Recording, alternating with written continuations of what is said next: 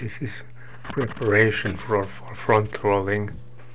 I'm inserting my right arm between my left arm and my left knee.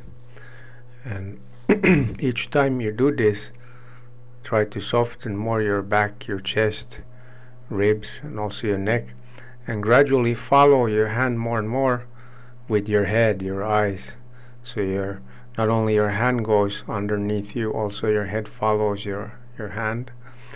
Now once you're able to, you lean on your right shoulder and roll the shoulder a little bit by putting the toes of your left foot to stand, or the ball of your foot, and rock yourself back and forth, leaning on 3 points, or 4 points actually: your hand, your knees, and your shoulder.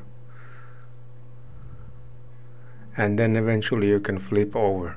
Once you know that your head is tucked away, it's not in the way, you can complete something which looks like the shoulder roll forwards. And this is the first technique of yellow belt.